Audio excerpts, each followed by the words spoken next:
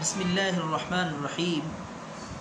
محترم ناظرین، آج بہت ہی قیمتی نسخہ، قیمتی اس لحاظ سے کہ یہ نسخہ زمینی نہیں ہے، یہ نسخہ بتایا تھا حضرت جبرائیل علیہ السلام نے حضرت داود کو۔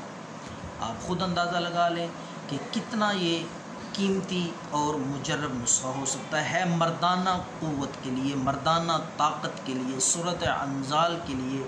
تو روایت میں آتا ہے حضرت داود علیہ السلام نے شکایت کی اپنی کمزوری کی۔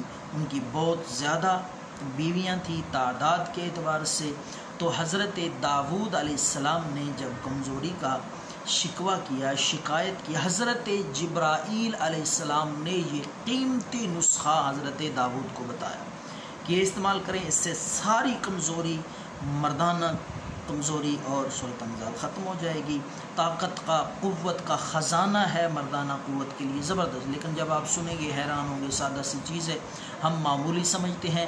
تو اگر آپ بھی چاہتے ہیں کہ قوت بحال رہے، ساری عمر جوان رہیں اور بڑھاپا قریب نہ آئے، کمزوری اور ضعف قریب نہ آئے، طاقت رہے، قوت رہے، تو آپ بھی یہ نسخہ ضرور آزمائیں۔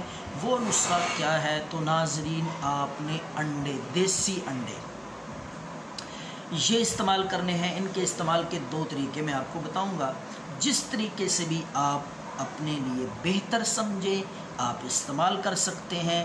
ایک طریقہ تو یہ ہے کہ کچا انڈا، آپ کا مزاج، آپ کی طبیعت اگر قبول کرے تو آپ نے کچا انڈا دودھ میں پھینٹ کر اس کو اچھی طرح 10-12 مرتبہ بلکہ زیادہ اس کو پھینٹنا ہے، تھوڑے سے گرم دودھ میں، نیم گرم دودھ میں۔ تو اس طریقے سے بھی آپ ایک گلاس دودھ ہو، ایک کچا انڈا دیسی اس میں ڈال کے اچھی طرح پھینٹیں، حل کریں، تو آپ وہ نوش فرمائیں، پی لیں۔ ایک طریقہ یہ ہے۔ دوسرا طریقہ، آپ انڈے کو بوائل کر لیں، ابال لیں، چھلکا اتار کے آپ اس طریقے سے بھی کھا سکتے ہیں رات کو سونے سے پہلے۔